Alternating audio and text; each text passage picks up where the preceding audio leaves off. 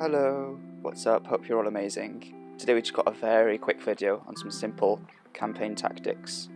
I was finishing my campaign the other day, thought may as well film it and show you all how I do my campaign, so let's go.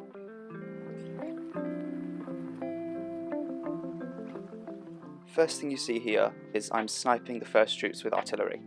Now, it doesn't matter if you're a maxed Antonino or not, you'll always be able to do this, and the first set of troops won't respond, so always do that with artillery.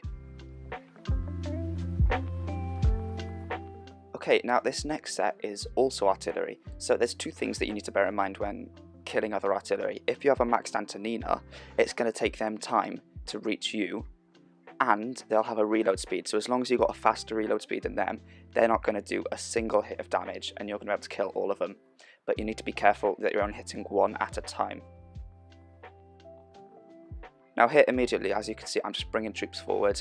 I'm setting them out, this is where I have space to work with, and I don't waste time later on when I'm taking down the big swarm at the end.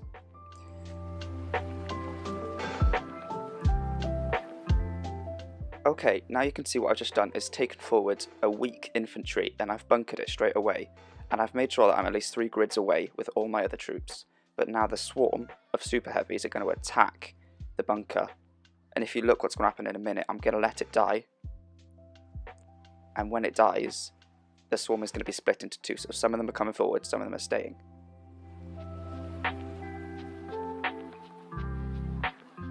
And now they're coming forward and I've put my bunker up first, the strong one.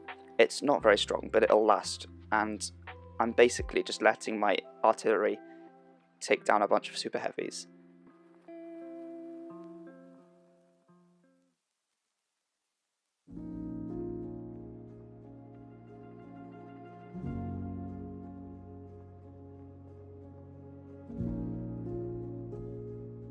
Okay, you see that? Now because I bunkered earlier and let the infantry die, when I hit a troop with a 5 grid arty, it only brings one forward, and actually I brought the others forward then, but that's because I moved my super heavy forward. But it's okay, I'm just going to sit there and let my super heavy absorb the damage, and hopefully this should be an easy campaign.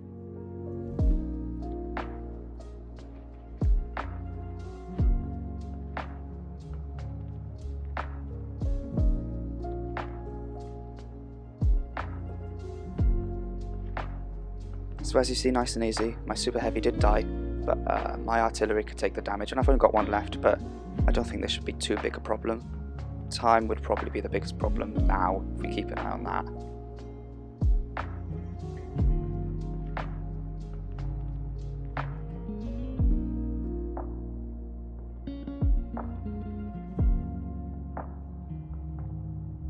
Now I'm moving my anti-tank gun around just to make the tank follow me, waste time, it buys time, and it got me through the campaign. Here you literally see I had 1 second left as I hit the AA gun and won that, so that's pretty easy.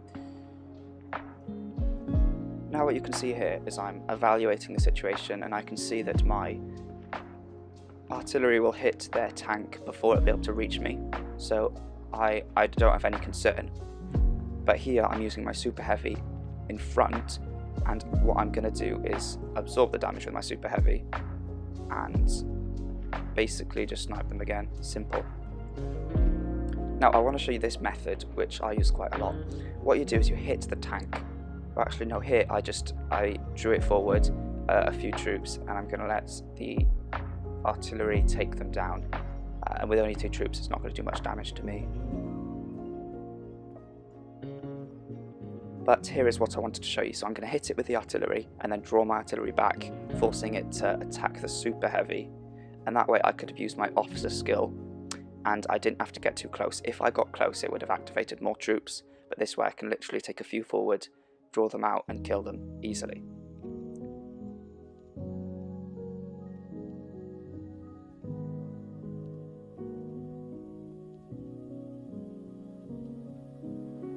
And then here I do the same bunker technique as I showed you earlier. It's not going to work every time because it's not a magic formula or anything. It will take a lot of different variants and you'll have to just play around and see what works. But that's all I did, and yeah.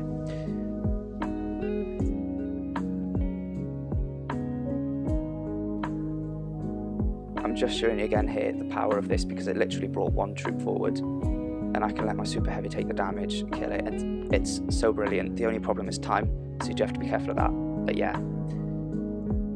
Right, now that is it for that video, but you can see here a little footage from the next video, which will be how to attack bases solo. I'm going to be explaining some simple things, so make sure you subscribe to see that, and I'll show you later how to attack bases solo.